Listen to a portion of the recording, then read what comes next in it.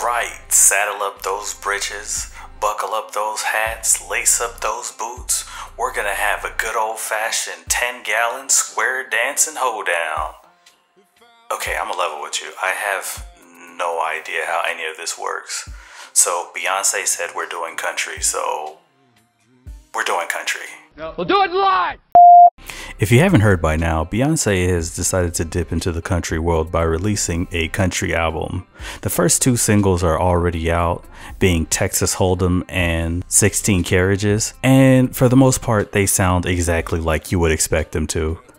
It's not necessarily country, it's more like Beyonce over country elements. Not that there's anything wrong with that, but I think it's a little misleading to outright categorize this as country music.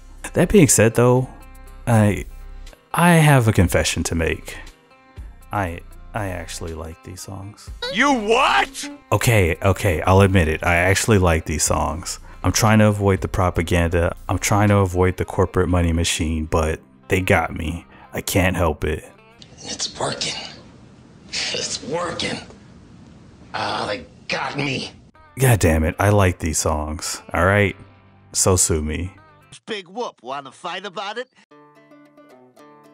Starting off with Texas Hold'em, I know this is supposed to be like a soiree into country and it's supposed to have that vibe, but I feel like this is more country adjacent. Now, there's nothing wrong with trying to categorize music in certain genres, but sometimes things don't always fit where you try to put them. A prime example of this to me would be Kid Cudi. When he first came out, a lot of music sites had him listed under hip hop, which I guess, but for me, his music kind of floats between genres. It's really hard to categorize it. It's like what we do with everything. We just sort of put alternative on it and that's good enough. So for these Beyonce songs, I wouldn't exactly call them country. And I know you have the whole themes, the dancing, the dress. It all fits the motif, but at the end of the day, sonically, it still sounds more like a R&B pop song than anything, which is fine.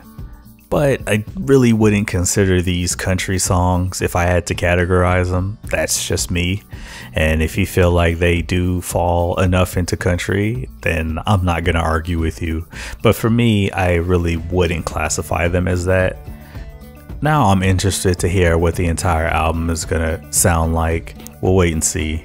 I mean, the whole Renaissance thing for me was a kind of hit or miss. Her and Drake both went into the house realm with Honestly Nevermind and Renaissance. And to be honest, both of those albums were meh. M-E-H. Meh. I went in totally expecting this to be a weird romp and something that I wouldn't like, but I was pleasantly surprised when I actually listened to the song. I didn't expect to be dancing and vibing while I was listening. Looking back, it's like, what else would you expect? I actually like it. What can I say?